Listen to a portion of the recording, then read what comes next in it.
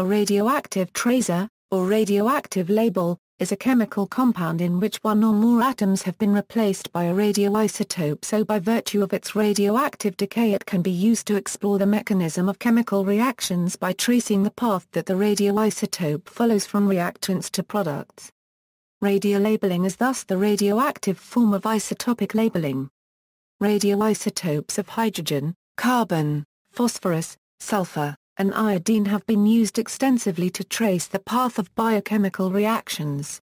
A radioactive tracer can also be used to track the distribution of a substance within a natural system such as a cell or tissue, or as a flow tracer to track fluid flow. Radioactive tracers are also used to determine the location of fractures created by hydraulic fracturing and natural gas production. Radioactive tracers form the basis of a variety of imaging systems, such as PET scans, SPECT scans and technetium scans. Radiocarbon dating uses the naturally occurring carbon-14 isotope as an isotopic label.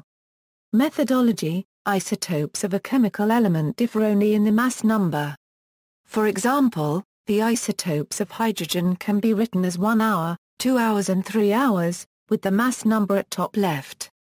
When the atomic nucleus of an isotope is unstable, compounds containing this isotope are radioactive. Tritium is an example of a radioactive isotope. The principle behind the use of radioactive tracers is that an atom in a chemical compound is replaced by another atom, of the same chemical element. The substituting atom, however, is a radioactive isotope. This process is often called radioactive labeling. The power of the technique is due to the fact that radioactive decay is much more energetic than chemical reactions. Therefore, the radioactive isotope can be present in low concentration and its presence detected by sensitive radiation detectors such as Geiger counters and scintillation counters. George de Hevesy won the 1943 Nobel Prize for Chemistry for his work on the use of isotopes as tracers in the study of chemical processes. There are two main ways in which radioactive tracers are used. When a labeled chemical compound undergoes chemical reactions, one or more of the products will contain the radioactive label. Analysis of what happens to the radioactive isotope provides detailed information on the mechanism of the chemical reaction. A radioactive compound is introduced into a living organism and the radioisotope provides a means to construct an image showing the way in which that compound and its reaction products are distributed around the organism. Production: the commonly used radioisotopes have short half-lives and so do not occur in nature. They are produced by nuclear reactions. One of the most important processes is absorption of a neutron by an atomic nucleus, in which the mass number of the element concerned increases by 1 for each neutron absorbed. For example, 13C plus Na14C, in this case the atomic mass increases, but the element is unchanged. In other cases the product nucleus is unstable and decays, typically emitting protons, electrons, beta particle, or alpha particles. When a nucleus loses a proton, the atomic number decreases by 1. For example, 32S plus Na32P plus P, neutron irradiation is performed in a nuclear reactor.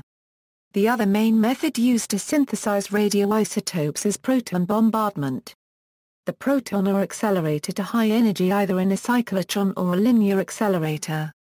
Tracer isotopes =hydrogen =, tritium is produced by neutron irradiation of 6 Li, 6 Li plus Na4He plus 3 hours. Tritium has a half-life 4500 A plus or minus 8 days, and it decays by beta decay. The electrons produced have an average energy of 5.7 keV. Because the emitted electrons have relatively low energy, the detection efficiency by scintillation counting is rather low. However, hydrogen atoms are present in all organic compounds, so tritium is frequently used as a tracer in biochemical studies. Carbon 11C decays by positron emission with a half-life of circa 20 minutes. 11C is one of the isotopes often used in positron emission tomography. 14C decays by beta decay, with a half-life of 5730 Y. It is continuously produced in the upper atmosphere of the Earth, so it occurs at a trace level in the environment. However, it is not practical to use naturally occurring 14C for tracer studies. Instead it is made by neutron irradiation of the isotope 13C, which occurs naturally in carbon at about the 1.1% level. 14C has been used extensively to trace the progress of organic molecules through metabolic pathways. Nitrogen 13N decays by positron emission with a half-life of 9.97 minutes. It is produced by the nuclear reaction, 1 hour plus 16O A13N plus 4E. 13N is used in positron emission tomography. Oxygen 15O decays by positron emission with a half-life of 122 seconds. It is used in positron emission tomography. Fluorine 18F decays by positron emission with a half-life of 109 minutes. It is made by proton bombardment of 18O in a cyclotron or linear particle accelerator. It is an important isotope in the radiopharmaceutical industry. It is used to make labeled fluorodeoxyglucose for application in PET scans. Phosphorus 32P is made by neutron bombardment of 32S plus Na32P plus P. It decays by beta decay with a half-life of 14.29 days. It is commonly used to study protein phosphorylation by kinases in biochemistry. 33P is made in relatively low yield by neutron bombardment of 31P. It is also a beta emitter, with a half-life of 25.4 days. Though more expensive than 32P, the emitted electrons are less energetic, permitting better resolution in, for example, DNA sequencing. Both isotopes are useful for labeling nucleotides and other species that contain a phosphate group. Sulphur 35S is made by neutron bombardment of 35 centiliters plus Na35S plus P. It decays by beta decay with a half-life of 87.51 days. It is used to label the sulfur-containing amino acids methionine and cysteine. When a sulfur atom replaces an oxygen atom in a phosphate group on a nucleotide, a thiophosphate is produced, so 35S can also be used to trace a phosphate group. Technetium 99MTC is a very versatile radioisotope, and is the most commonly used radioisotope tracer in medicine. It is easy to produce in a technetium 99M generator, by decay of 99 MO and 99 MTC plus A plus O1/2, E. The molybdenum isotope has a half-life of approximately 66 hours, so the generator has a useful life of about 2 weeks. Most commercial 99 MTC generators use column chromatography, in which 99 MO in the form of molybdate, Mu42A, is adsorbed onto acid alumina. When the 99 MO decays, it forms pertechnetate TCO4A, which because of his single charge is less tightly bound to the alumina. Pulling normal saline solution through the column of a mobilized 99 MO elutes the soluble 99 MTC, resulting in a saline solution containing the 99 MTC as the dissolved sodium salt of the pertechnetate. The pertechnetate is treated with a reducing agent such as SN2+ and a ligand. Different ligands form coordination complexes which give the technetium enhanced affinity for particular sites in the human body. 99 MTC decays by gamma emission, with a half-life, 6.01 hours. The short half-life ensures that the body concentration of the radioisotope falls effectively to zero in a few days.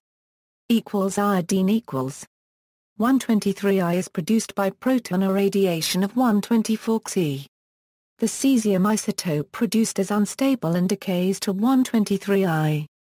The isotope is usually supplied as the iodide and hypoiodate in dilute sodium hydroxide solution, at high isotopic purity.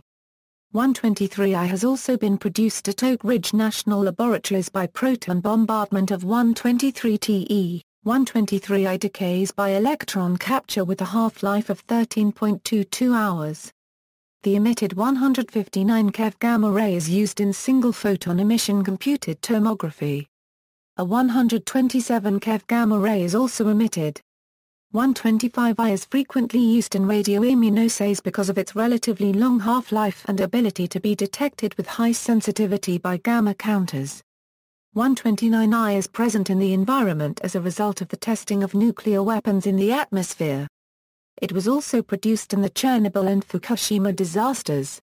129I decays with a half-life of 15.7 million years, with low energy beta and gamma emissions.